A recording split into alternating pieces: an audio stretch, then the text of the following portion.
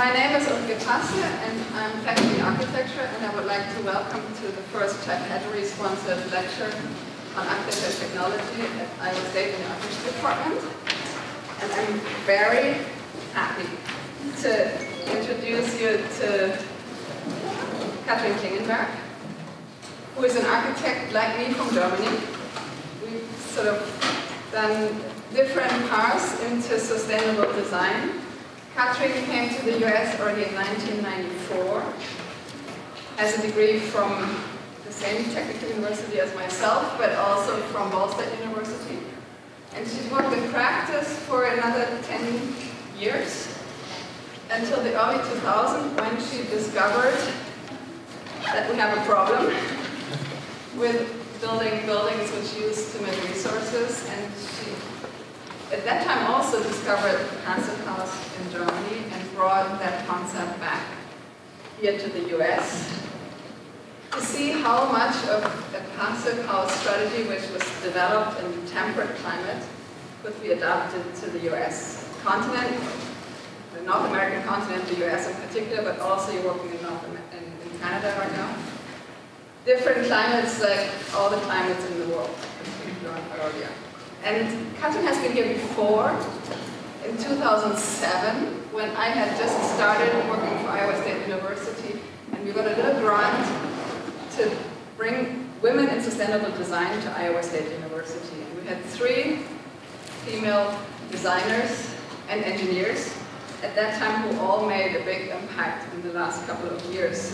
That was Katrin Klingenberg, that was Angela Brooks from Brooks and Starfer, who did a lot of important low energy and affordable housing projects in the Los Angeles area. And Fiona Cousins, who's an engineer who developed a sustainable design strategy for that whole engineering and design firm. So 12 years later, in 2007, the Passive House was a very small non-profit.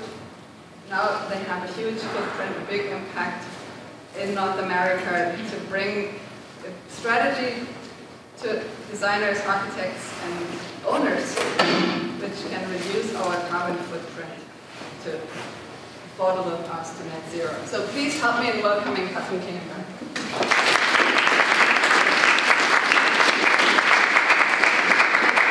Turn off the lights. Hello, I'm really happy to be back, as you just heard.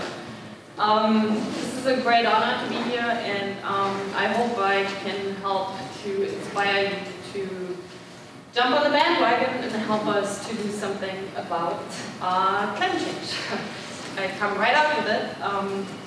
That was my initial motivation when, as Ulrike mentioned, in 2000 I made the decision as an architect that I want to be part of the problem solving instead of being part of the problem. And obviously buildings have a big carbon footprint in terms of operational energy as well as embodied carbon. And you as architects, you have an incredible power, and you're in an amazing position right now to really make a difference. If we can get our entire built environment for new and for retrofit down to almost nothing, to zero or even carbon positive, that will be huge. I mean, that will make a difference. So it's up to you guys. And to go out there into the work world and require that from your employers, and I can already tell you that's not going to be easy, because the people are set in their ways. So we have to together create a lot of change here. Who marched during the climate march? One? Just one? Okay, you guys have some work to do. I feel like we were gone, maybe. We were in Arkansas. Yeah. You were in Arkansas? Okay. All right. Good. So you were there in spirit. So long story short, this is our opportunity as a profession to really do our share.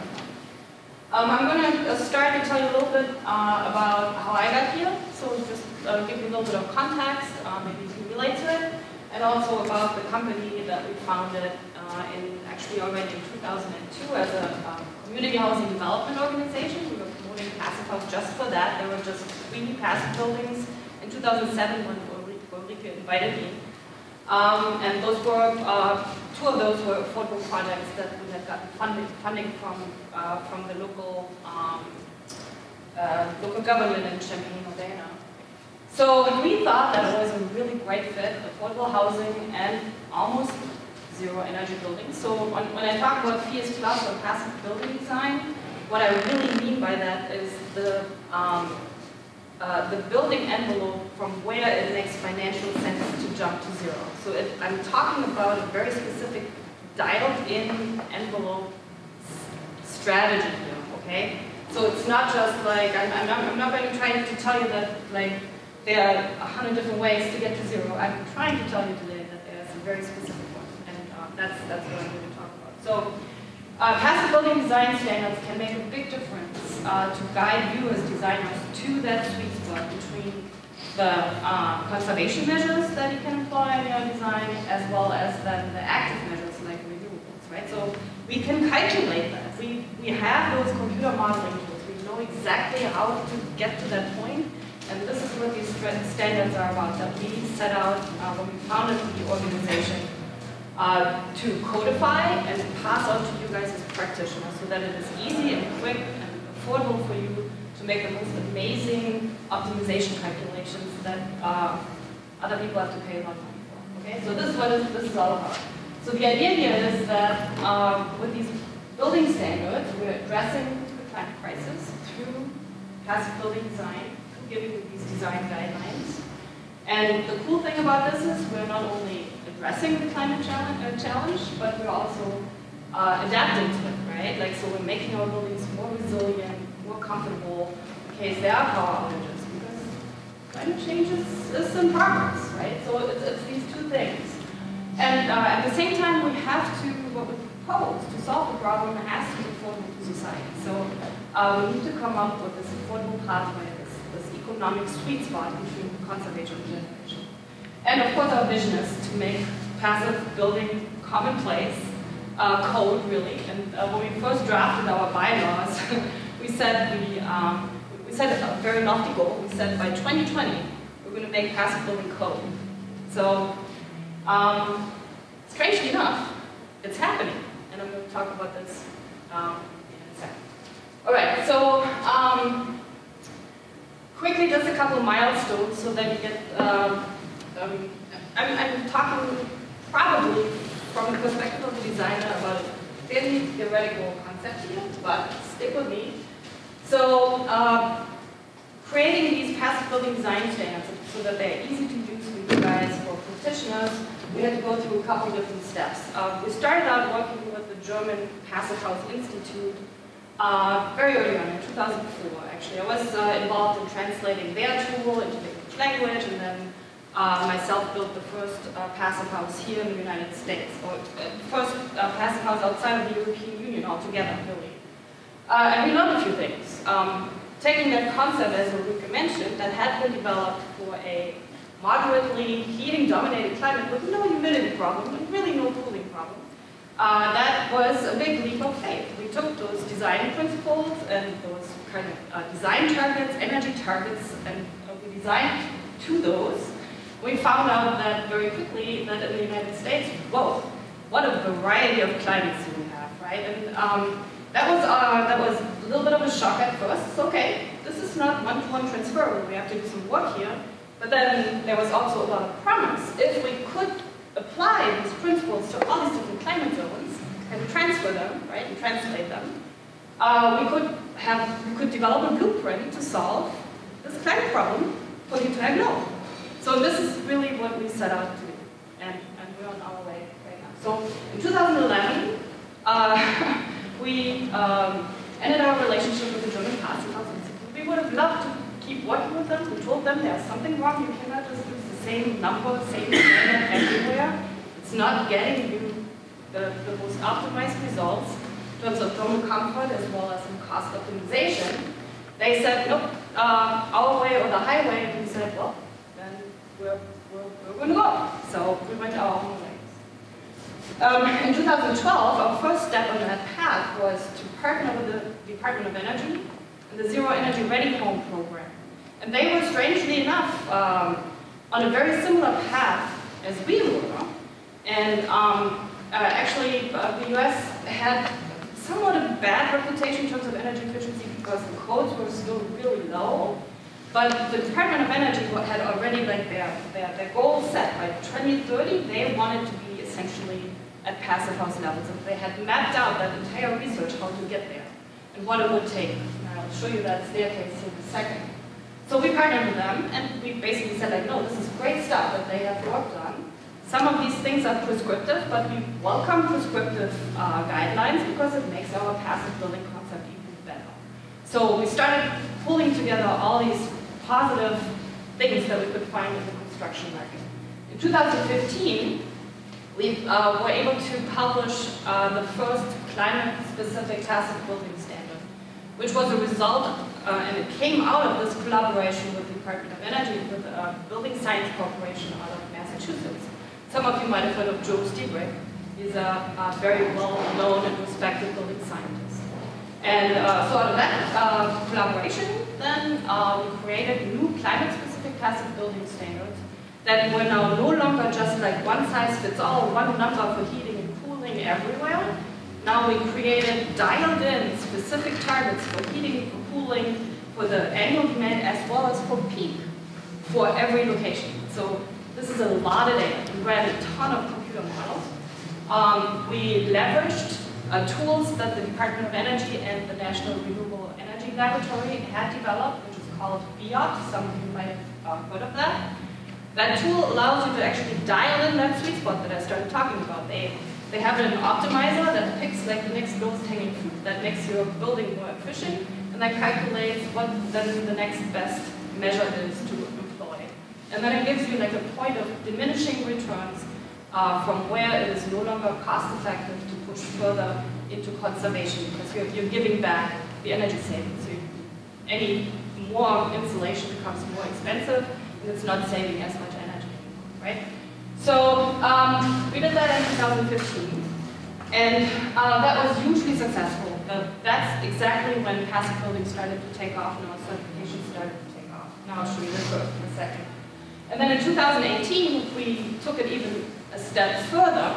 In the meantime, we learned a few lessons. Initially, there were only single-family homes, but very quickly, after the 2015 cost-optimized standards came out, affordable housing developers took to it.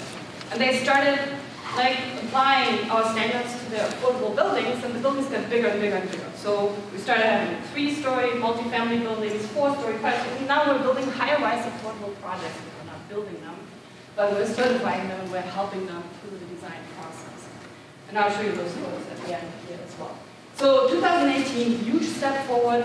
We made those standards even more granular, and that means we made them granular by building typology and sensitive to occupancy, because if you dial in an envelope, like internal heat gains, they heat your house, right? You can use those and offset your heating when you would have used a furnace for previously, and that's where this comes in. So this is really important. I explain this in a second a little bit more. So here's the interesting part. Right there in 2003, you can't even see it, this was my house. The 2003 is on there for a reason, it's too small, but there was only one. In 2007, there were 2, the little green bar right there. You can see it kind of starts popping up. And then it took off from there. There were 11 in 2011. I remember that one. And now you can see how this like hockey stick curve is developing. And these are certified and pre-certified square footages in the United States.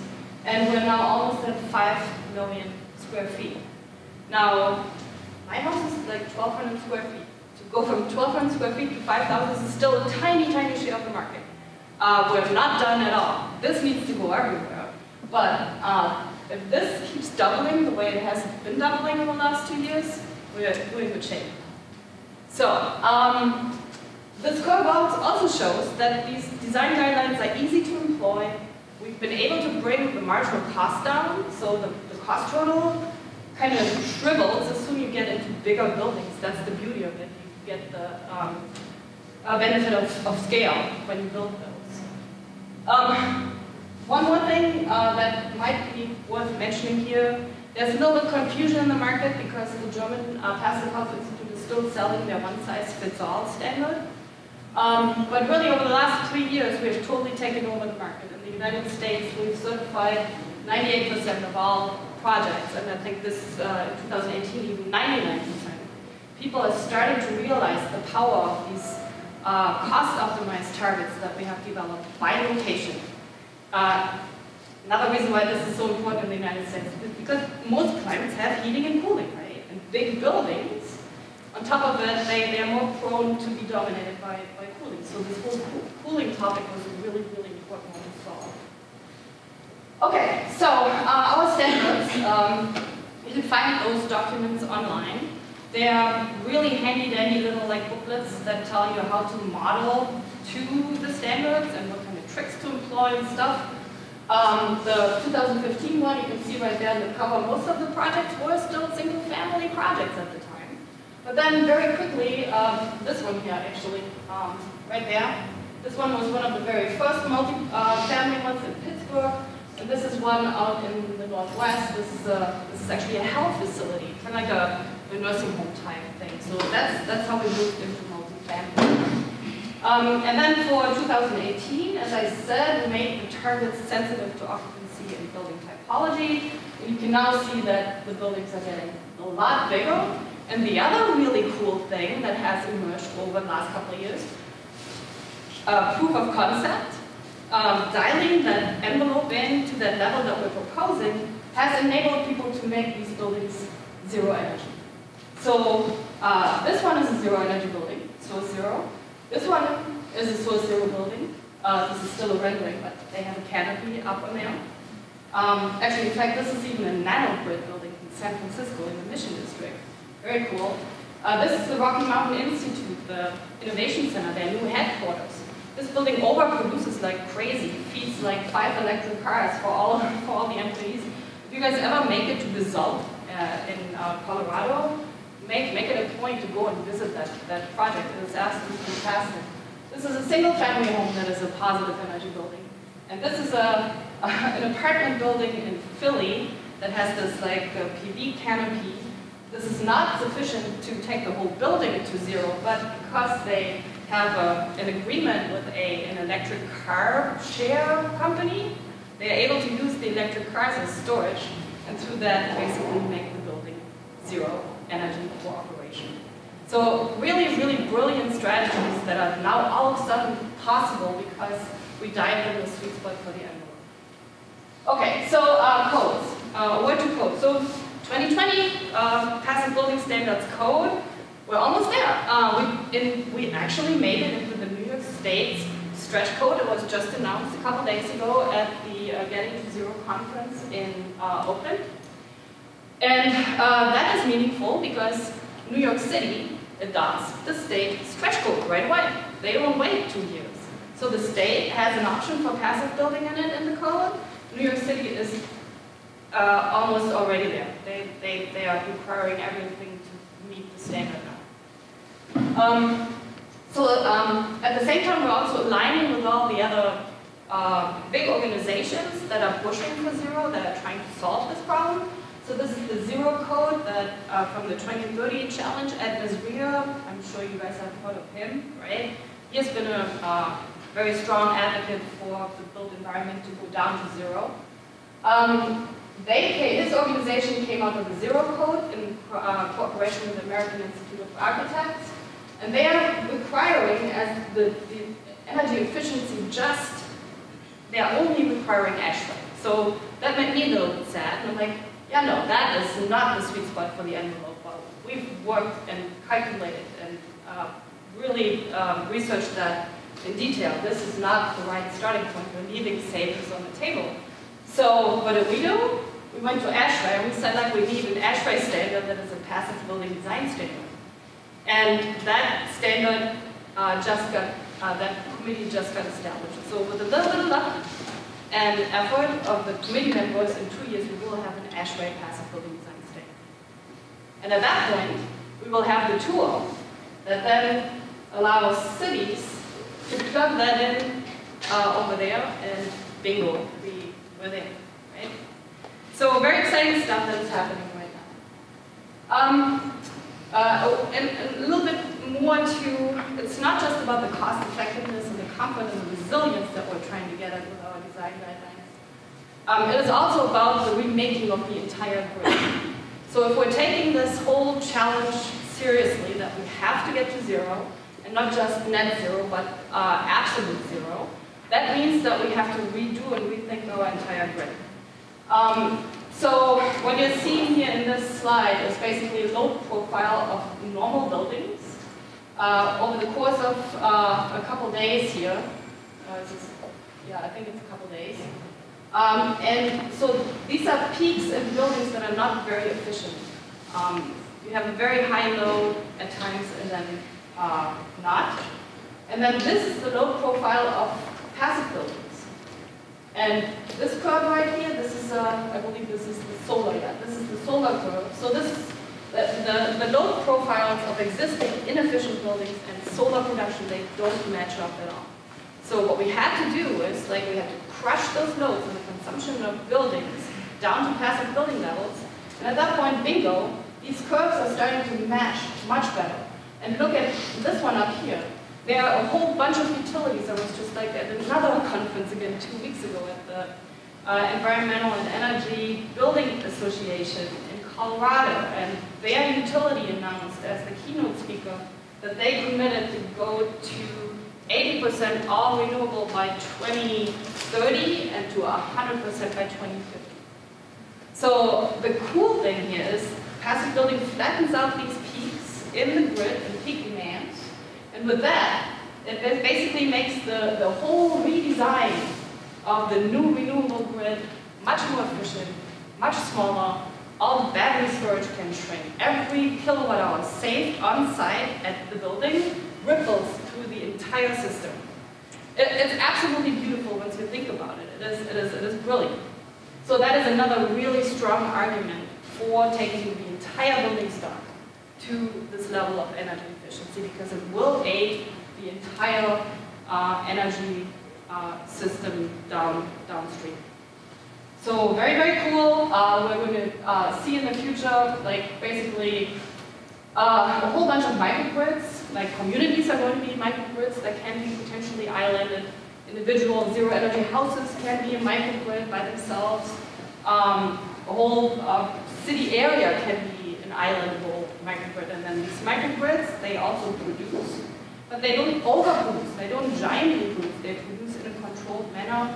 And all that production is then being sent back into the collective grid and can be managed. There are a couple of really cool strategies that are emerging over in Europe right now. This is totally crazy. They are actually starting to interlink housing units, and they talk to a central energy manager.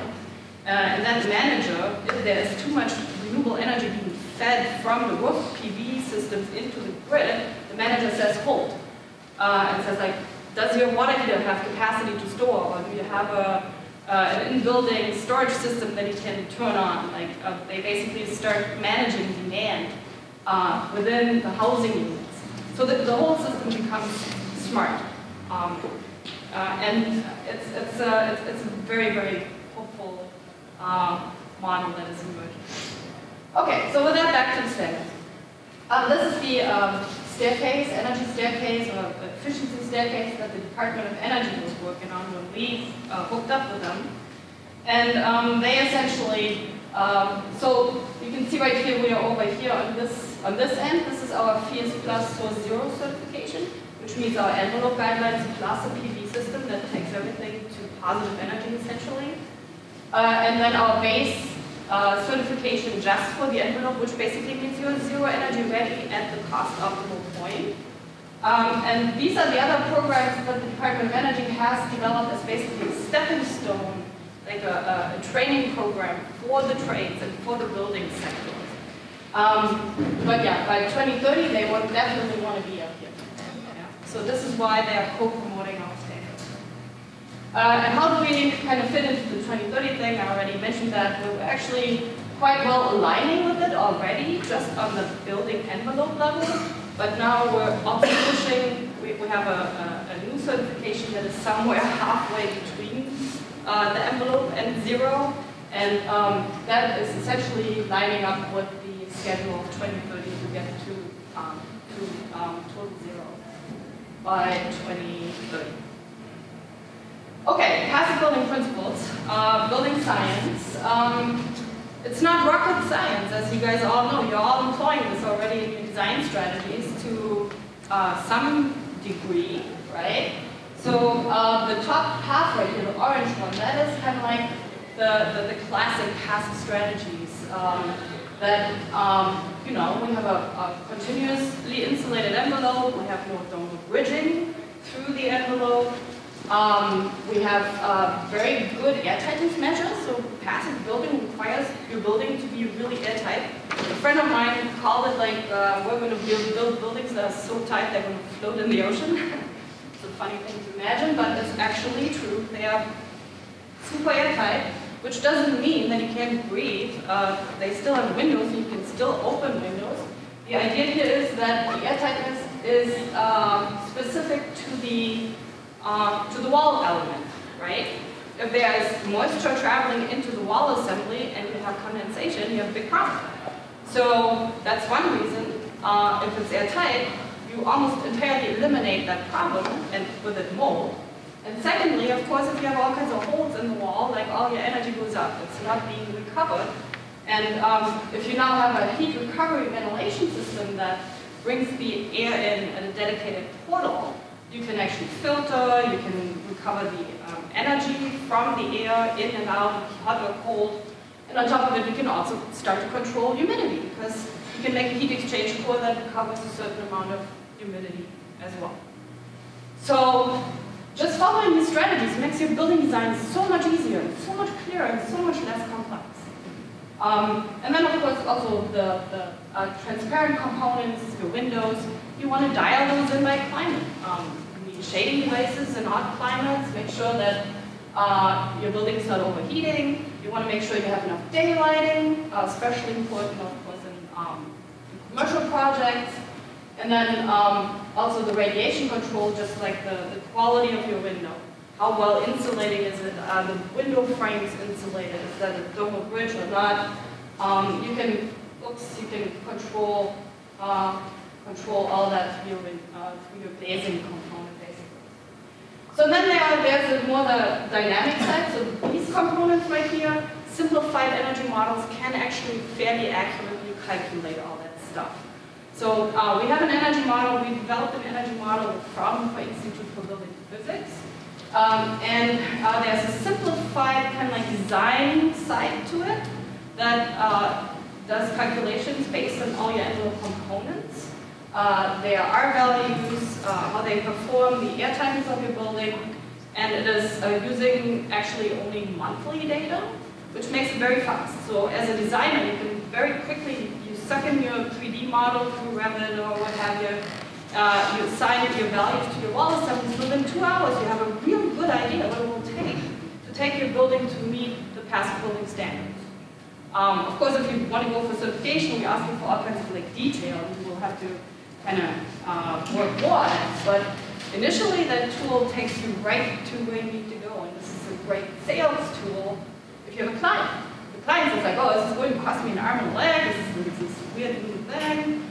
No, just throw the design early stage into the model, and you have a really good idea how much insulation you need, what your windows need to do for you, and so on and so forth. So those are the big chunks to assess cost, actually. And then there are dynamic issues that if you really want to make your building really, really good, you want to switch to the hourly climate data mode in the tool. And at that point, you can actually model if there is humidity, if you have humidity sources inside of the building, you can actually see in the model if the humidity is getting into your walls, and you can see like if you're going to have moisture issues, depending on what kind of layers you have in your walls. So it's really, really, really powerful tool. In practice, if I was still practicing, it's a fabulous risk management tool because you have it all in one place. You have your hydrothermal, which means like your moisture risks assessed. you have your energy assessed, you have all the details in it, and you can make a whole bunch of cases, and it's all stored in it. You can compare them all and optimize them against each other. And then, of course, that also includes the minimized, now very small minimized mechanical systems. So we were doing crits this afternoon in Ulrike's class. We didn't talk that much about it, but there were students who had a mechanical engineering background and are now in architecture, and that made me really happy, because this is what this is all about. It's about the whole systems design. If you design your envelope correctly, your system shrinks. It's still like, you still have plenty to design. Mechanical engineers sometimes get kind of afraid that we want to try to get rid of them. I'm like, no, it's still intricate and important work. But these two things work together. The designer has to understand both sides of it. It's not enough just to think about the envelope. Okay, so this is a tool that we're using. This is Passive from Hoover Institute for Building Physics. Super powerful tool. This is a whole building energy model, similar to Energy Plus, but specifically designed for low load and low energy buildings. This is the hourly feature right here, so you can model a wall assembly in it, you can kind of build it, you can assign the materials, then you can assign moisture sources on the inside and on the outside, run it like over 3 or 4 years, and you can see if there's actually a little puddle forming down here. So very, very powerful tool. And if you have that as your design tool, just imagine, like, you design a building, 10 years later there's a moisture problem, somebody says like, oh, it's your fault, you can go right back to this, and like, nope, I did my due diligence, I modeled this thing. Somebody else must have installed something wrong, who knows what, there's a leak or something. So that model takes into account all these different factors here, the weather data, the air exchange in your building, like how much fresh air are you bringing in, taking out. It takes into account the inner loads, how many people are in the building, are you cooking. This is all like additional heat that is going to be affecting your overall energy balance.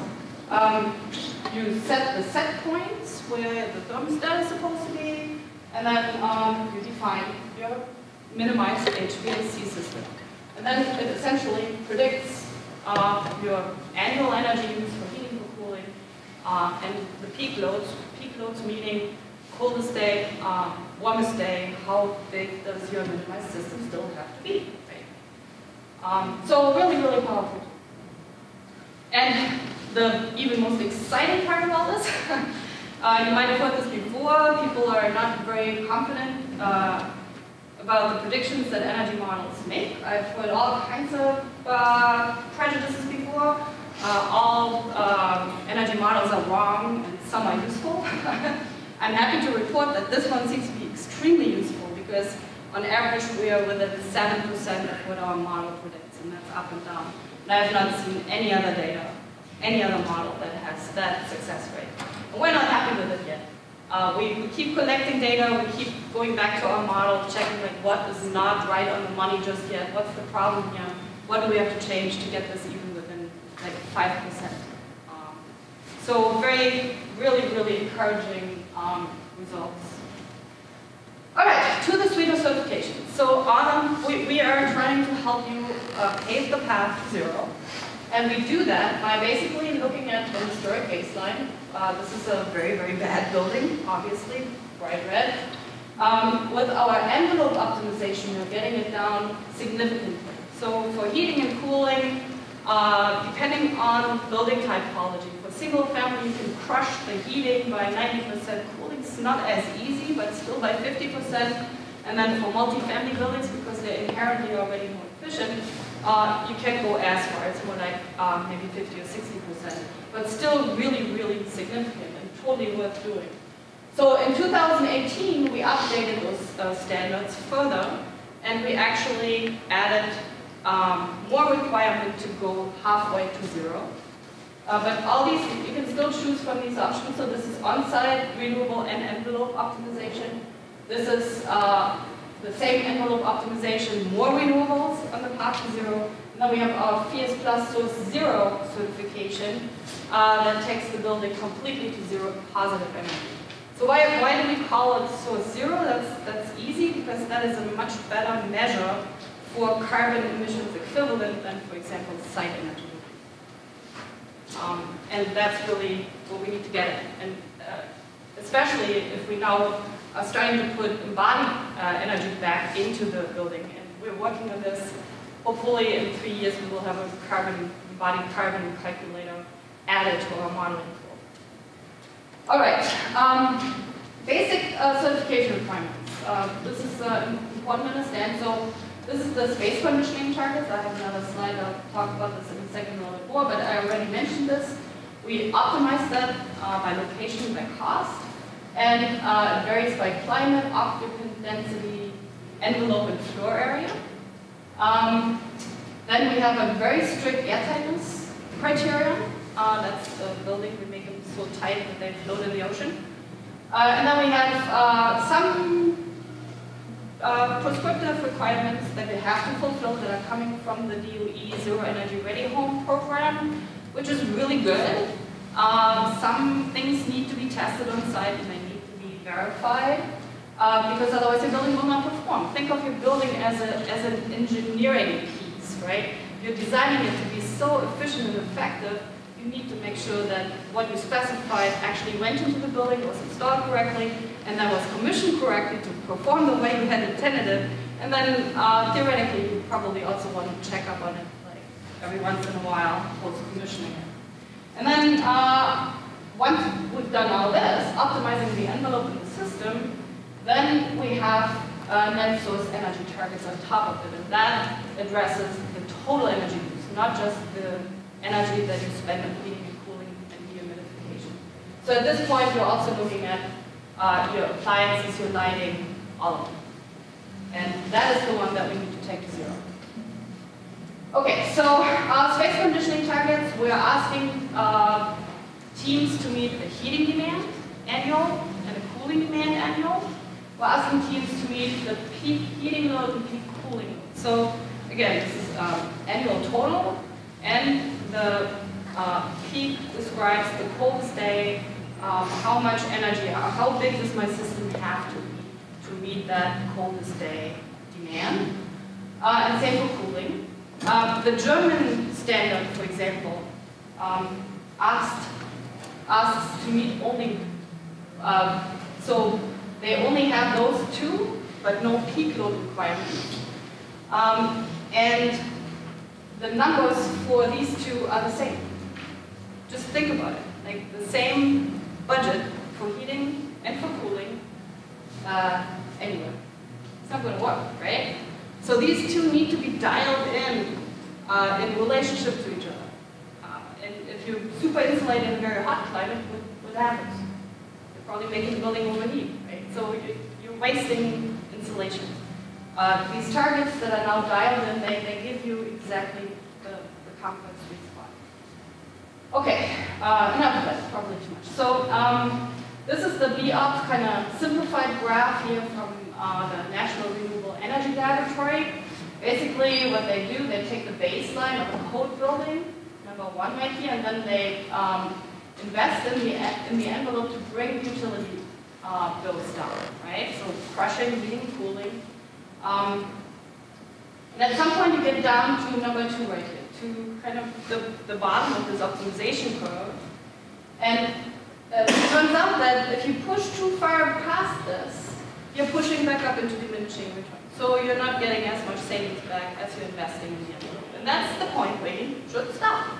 And especially now that PV has become so affordable, that is the exact right optimization level where we want to be with our passive building envelope. And that's how we set the standards for every climate. Based on cost in North America, so for Canada and the US, we're working with Japan right now. We have a partner in Japan. We're working on cost optimization for their cost structure in their climates. That will change the standards a little bit for them. But all this, the idea here is to get to zero in the most cost-effective way. If you want to really get into the nitty-gritty, download the Climate-Specific Passive Building Standards report from the NREL website. This is where we explain clearly what the methodology was, how we got to these standards.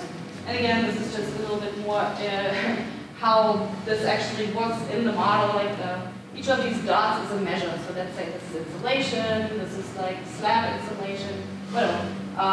The next cheapest choice is the next dot. And at some point, the next dot is more expensive and pushes back into diminishing returns. And just as a reference point here for Chicago, the one-size-fits-all standards, look where they got us to. So one-size-fits-all standards is not cutting it. It's like throwing darts and you're getting scattered. What we've done with our targets, we've calibrated them so that you hit the bullseye every time, right? So really grateful for these amazing models that NREL has developed and from Institute for Building Physics. Okay, another shot from the model. If you want to really geek out, you can download it, it's free, check it out, try it out yourself. I already mentioned this is our target here of reduction for single-family homes, 86% for heating, 26% for cooling. And this is what we ended up with. We had a whole bunch of 1,000+ cities that we ran in this model. So this lived on our website for a while. We replaced this with a new calculator now. But each of these dots is a different combination of targets, specifically calculated for that location. So that was pretty cool. So as we moved along, I mentioned we started out with very small structures, and then we moved into multifamily. And we learned a few things. So, very cool. Big buildings, they need less insulation because they have more internal heat gains from people, appliances, and so on and so forth. But also they have a better surface to volume ratio. If you think about it, a single family home has a very small footprint but relatively large surface area, which means that it loses a lot of heat, relatively speaking. That is not happening in a big building. So we found very quickly that like a tiny building in New York City compared to a big building in New York City, look at the difference in R values here. Significant, right? Amazing. So the additional cost to meet the standard for small structures is really high. I can't promise you that you can do it under 10%. There are some people out there who can. They have optimized so much and they have prefab in the factory and whatever. They get it there, and probably in milder climates. But for big buildings, this makes perfect sense. This is not that far off from current code even. So that was really helpful. What it meant was we had to upgrade the windows some so that you wouldn't have any condensation. We had to improve the envelope a little bit, but at that point we were there. And we had to redesign the mechanical systems, heat recovery valves, ventilation, and so forth. So for 2018, for 2015, we used a single family home as kind of like the standard setting model. We knew that that was not the best, not the most granular, but we basically figured like if we use that, the small worst case scenario, everything bigger is easier, right? So, okay. And then people started building these big passive buildings and we're like, wow, they're leaving savings on the table. And at that point we realized we needed to make the targets not only climate specific, but also sensitive to occupancy and to building typology. Single-family home is not a 10-story multi-family building, right? They behave differently. So that was the really great aha moment and advancement in 2018 when we came up with a new standard. And now all these little bubbles that I showed you on the map, they are now replaced by a really handy-dandy calculator where you can actually dial in the floor area and the total occupancy, and then it spits out the targets, those 4 space conditioning targets that you should design an envelope to. And you can set your climate zone up here. And the cool part is now all those climate zones in there, they were all based on worldwide ASHRAE climate zones. So now you can find like any climate zone in the box, not just North America. So this is an interesting one. Right here, this is a relatively small building with 4 people in it, in the same climate zone. So watch how the numbers change. Heating demand, 8, 6, peak heating load. So here the peak heating load is the largest, and the heating demand is the largest, right? So now we go to a really big building. See what happens? The targets flip. So this is really important to realize. And that is the magic of the densely populated big building with a really good surface to volume ratio. All of a sudden, in the same climate, different building typology, you have a cooling problem. You no longer have a heating problem. And if you don't have targets that are this precise, you will get false answers. So I'm so happy that we finally have this because I feel very strongly that we cracked that nut. And again, we align with the ASHRAE Global Climate Standard. All right, a couple pictures. We're through the hard part. Now we just have to look at like nice projects. This is a really large project in Kansas City under construction right now, affordable. I think 275 units, very, very cool, right on the river. Passive project. They do have significant PV as well on the path to zero. You can see this right here. They have more on like the structures in the courtyard. This was until recently the largest fully certified passive building in New York City, actually in the Rockaways in Queens. It's built from insulated concrete forms, which are really great because that's a construction technology that has built-in airtightness in the system, right? So you don't have to plan specifically for another layer or airtightness system. It's already part of the construction. And this is how it looks completed. And it's an affordable project that's right there in the Rockaways on the beach. And I think the apartments sell for like a 1-bedroom and New York City for $800 or something like that. It's crazy. And those people have no utility bill whatsoever. Again, also the same thing you can see right here. The developer is doing what he can to take the building as far to zero as possible. This array produces roughly 30% of the still remaining energy in that building. So they are on their way to zero with this. This is already completed and finished and certified. I don't think they have sent an architectural photographer out to that project just yet. I couldn't find a really nice looking photo, so I'm giving the rendering. This is the largest to date that we've fully certified in the Bronx in New York City. Also affordable. Interesting, these are all mixed affordable projects, like they set aside maybe 10% for the formerly homeless or 20% for a certain income range. So they're really trying to actively mix. They're not trying to separate. Another one, Bluestone organization right here, same thing. This is also already completed. We're just finishing off the certification. Yet another one. And they all follow pretty much the same playbook. They're all affordable projects. And all of these projects have been able to come in just a little bit above budget, like 1 to 2%. People have figured it out, how to crush that marginal cost for these projects. So it's not rocket science, the market is doing it. So it's really pretty amazing. And the for-profit developers are starting to catch on as well. Another one, all affordable in New York City. This is one that is still waiting for funding, but it is going to go. Very exciting, 26-story affordable high-rise.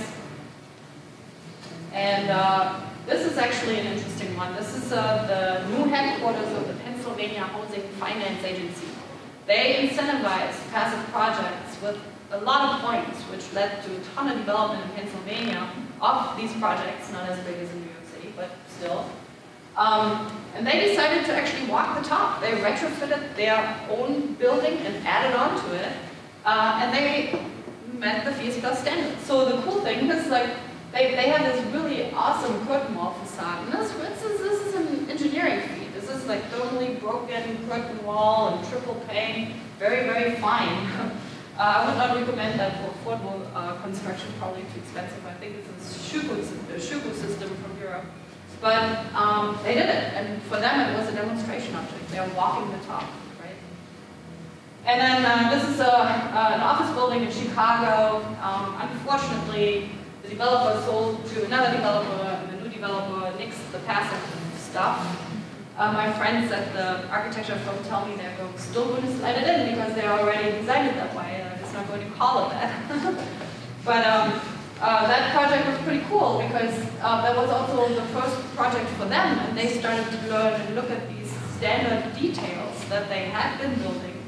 And they're like, yeah, no, we can do this. We can redesign these details and make them more cost effective, and it doesn't cost us an arm and a leg. It's actually better. It's better performing, it looks better, it's easier to build. Let's do it. So really, really cool stuff that's happening out there. Now this is the project that I had on the cover of one of our standards booklets. And here it's built and finished. You can see right here the canopy. There's a marvelous roof deck. You can look out over the mountains and from the Mission District in California. Beautiful. Each of these apartments, this is for profit. Each of these apartments is basically passive house apartments. On the first floor, garage, 4 Teslas in it. 8 Tesla batteries, I don't know. That thing is completely, so it's overproducing at times. It's selling when the rates are good. It's keeping the energy when the rates are not good. They are making money out of that thing. This is crazy. This was like profitable from day one, this building. And last week I was in California for the Getting to Zero conference, and ironically on that day, PG&E decided to shut down the power grid because it was dry. They were afraid that they would cause another fire. So on short notice, they were like, oh, oops, sorry, Berkeley campus had to cancel all classes for 4 days because PG&E decided to shut down the power. They had to kind of evacuate all the monarchs from the labs, and it was like crazy. So this building is totally unaffected. Doesn't care. It's pretty amazing. I couldn't help posting like on Facebook. I wish we had a PHIUS Plus project. It didn't go there. Gotta rub it in. The final keynote speaker at that conference was Commissioner McAllister. And guess what? He showed pictures of his newly constructed passive house that he just moved into, and he lives in Berkeley, and he had no problem. So I had a big smile on my face at that conference. All policymakers, code people, it was completely understood that passive is the baseline for zero. No questions asked. And that hasn't happened all these years that I've been doing this, since 2002. So I'm really as happy as can be right now. I'm so hopeful that we can turn this thing around. This is the tool. We can do it. Okay, not only California can do this. This is again this project in Philadelphia, and this developer is totally awesome. Check him out on your flats. He's already onto his next project, similar size, that is now covered completely in PV. He's using it as his facade system, in addition to the canopy. And these solar panels, actually, those are the bifacial ones that produce from underneath and from above and reflection. So they are very, very efficient. And he also has his own green roof company. So the roof deck has actually grass green roof on it, and the two are synergistic. The green roof and the deck cools the panels and makes them even more efficient. So it's all so fun. Oh, and I don't have a picture of this, but he has these little like LED lights in the windows, and the windows are linked to the energy performance of the person who lives in the apartment. So if you're a real energy hawk, your window will light up red at night. If you're a really good person, your window will light up green. But it says like, well, but we don't, like, we mix them all up. It's not associated, so we're not calling anybody out. But the building will know just by the glow of the building how well they do. So pretty fun feature. And down here you can see these are the garages. This is where the electric cars were sharing a little bit. Pretty cool stuff. And then, of course, the Rocky Mountain Institute. We're so proud of this project. This was a critical project for us because we had just come out with the 2015 Passive Building Standard. And Amory Levins and I, we've been friends. And I knew that he was working on this. And I'm like, well, you know what? I think the new standards, that's right on the money. It looks like you guys did exactly what we would have. It's like, oh, okay. We paid like, I don't know how many engineering firms to run 76 energy models and cost optimization studies, and yeah, sure, you go ahead and calculate it too. Right on the money. We came up with the exact same answers in a model of one day. No more 76 energy models. Not trying to put the engineers out of business, but if we architects can have that powerful tool in our hands to get design feedback right from the beginning, right? Like, throughout all this disconnect with like, oh, can I talk to my energy model, please? I need to make a decision. No, oh, sorry. Bad decision made. So, and we're doing the same thing again right now with the American Geophysical Union in Washington, D.C. First retrofit, Zero Energy, kind of like a bullet center in Seattle, you might have heard of that. Has a big canopy on it, same thing. They ran a ton of energy models out of the Zero Energy building, and we're offering the same thing, right? Then we apply our standards, and if that is, again, right on the money, then we know we really have a nice shortcut that we can push out to the market. And then this is my house. I finally, after 15 years, decided I've had it and I put a PV system on the roof. It has been just passive until like last year. And you can see right here, this is tiny, right? Still plenty space. That thing overproduces enough so that I can drive around 10,000 miles per year with my electric car. And heat and cool and do whatever I need to do in the building. So this is the great promise. We're here. We're here. You can do it. And we even can do it for retrofit. We're working with a Dutch company and the Rocky Mountain Institute to develop industrialized, prefabricated, high-performance panels that can be used to cost-effectively apply these standards and principles to take existing buildings to zero. First the envelope to our sweet spot, and then eventually to zero. And that is so exciting because new construction is a thin sliver, right? We need to get to the existing building stock. No questions asked. And at that point, the embodied energy is right front and center. No, it's so important because if you over-insulate and you retrofit the entire building stock, you might be kicking the planet in the butt and we'll never be able to recover from it. So you need to be very mindful of how much energy is in your materials that you're doing this measure with. So again, back to all this optimization. I'm not trying to be nitpicky or whatever. Yes, I'm German and I like to do detailed stuff. But in this case, we really have no other choice. We need to be as precise as we can because we fell asleep on the wheel over the last 40 years. We've known all this stuff for 40 years, so we decided to ignore it. Now we really need to take it to the end. But we can do it. All right, one more slide and then you guys can go home. We can go to that. Another multi-family project, first one in Seattle, super exciting. Actually, this developer's second project, I was there for the recent door test, and they killed it right out of the gate. So even the airtightness is no longer being debated once the builders figured it out. So passive building, that is our zero energy ready sweet spot. Let's work on it. Let's get every envelope there. It should be code already today. We have no time to lose. Thank you guys. I hope this is useful to you. Do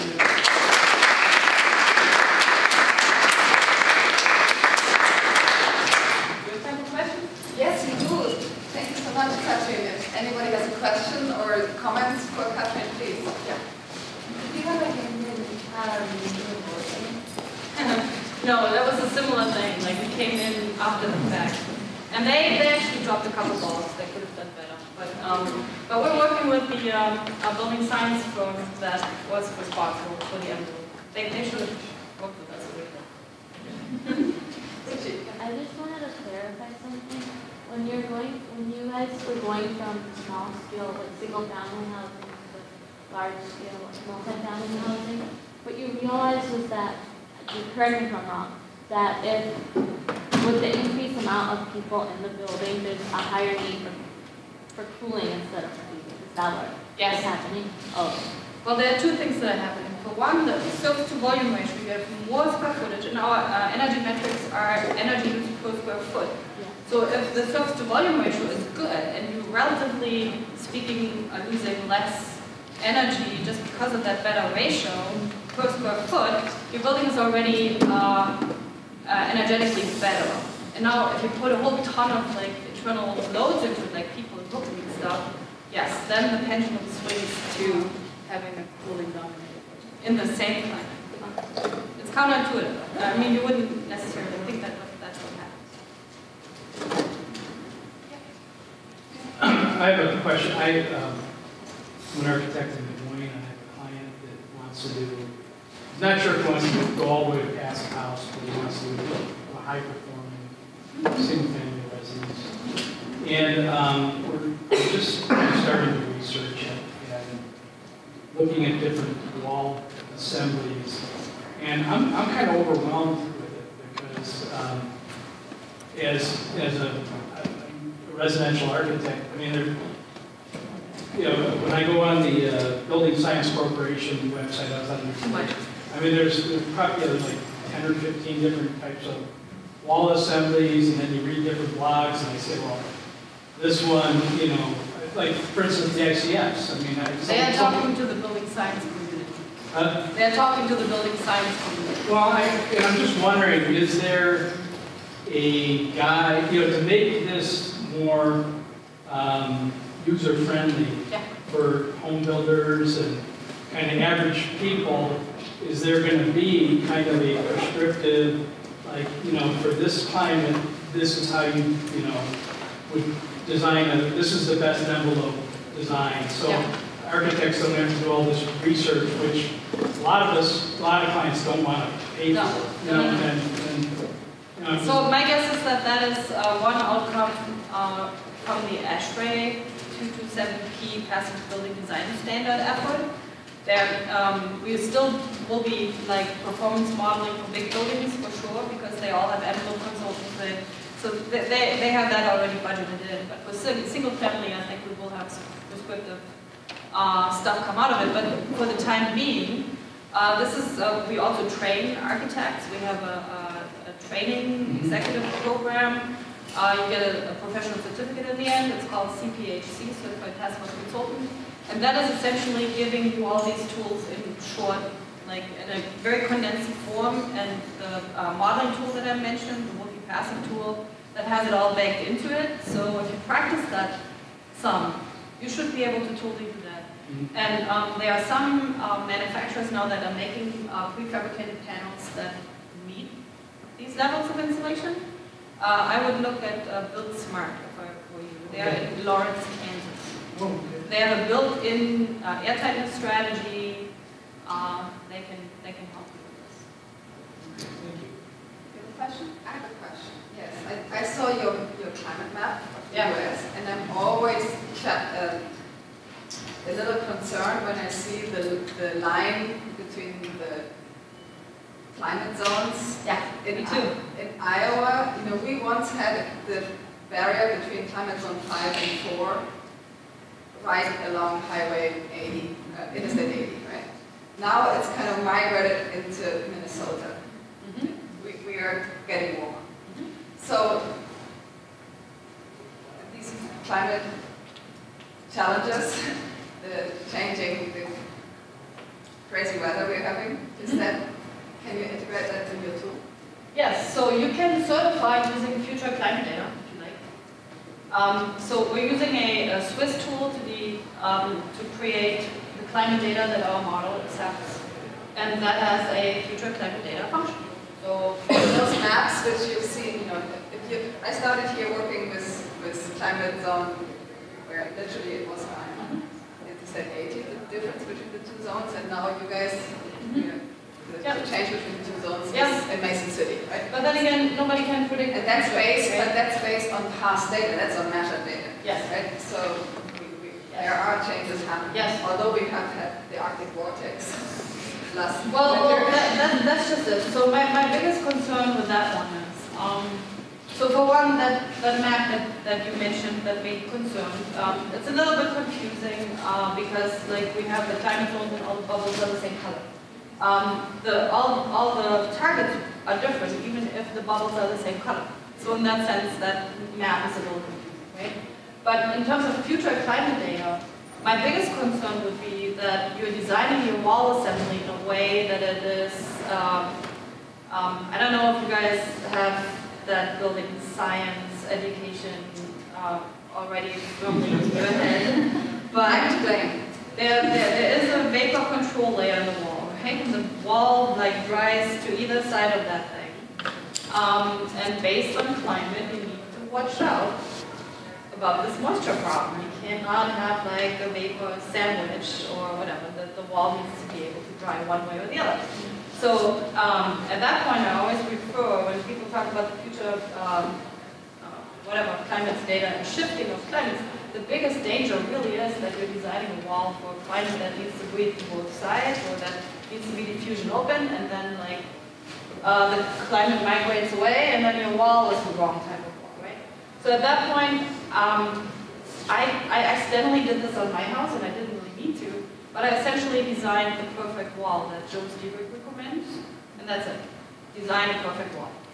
And perfect wall means what? Usually frame and then foam on the outside.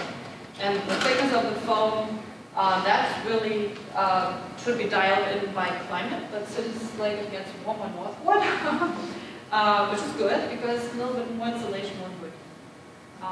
If the climate migrated the other way, we might get into trouble.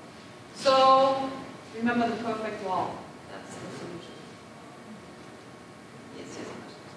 And then can you speak more about what you're doing going forward to like tap into the existing buildings? Because you said that's the biggest part of it. Yes.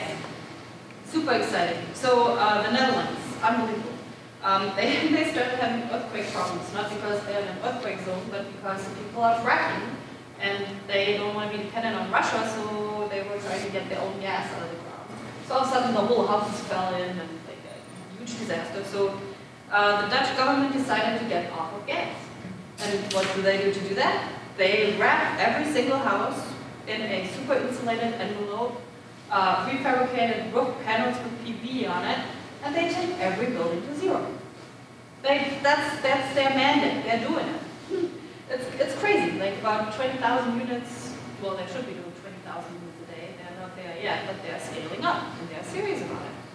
So we've been working with RMI for a couple of years now to bring that concept to the United States and to do the same thing over here, which is a heavy lift because, for one, we're still trying to figure out the components.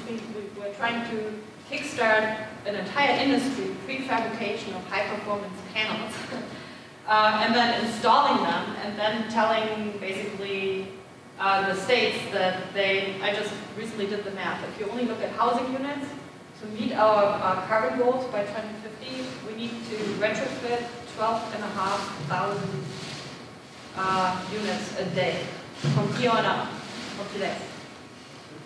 So that's a challenge, right? That's like a wartime effort. And that's what we're working with RMI on, and Department of Energy, and Minnesota, in New York State, and the CEC in California. Yeah. So, but we're doing it. Yeah, We're doing it. I take one more question, please. Yeah. I know these are like passive strategies, but what are your thoughts on active strategies? Like current state of active technology and climate control and things like Al-Bahar Towers starting up in Abu Dhabi with active systems. What are your thoughts on that? Are you talking like carbon scrubbing or? More like active shading that open control system. Oh yeah. Electroplating glass to change depending on temperature. Oh good. Yeah. As long as so the hard part is always the cost barrier, right? So if you have a technology that's too expensive, you just can't afford it. The market can't afford it. It won't do it. We're still battling to get that additional marginal cost down that it costs to do all this compared to baseline. So that's why I like keep it simple and not too overly complicated. Stay away from like the technological Christmas tree stuff that moves brakes. Kind of a common sense design strategies, I guess. Well, thank you so much, Katrin, again, and thank you all for coming, and I hope it was inspiring for your future as designers. Thank you, guys.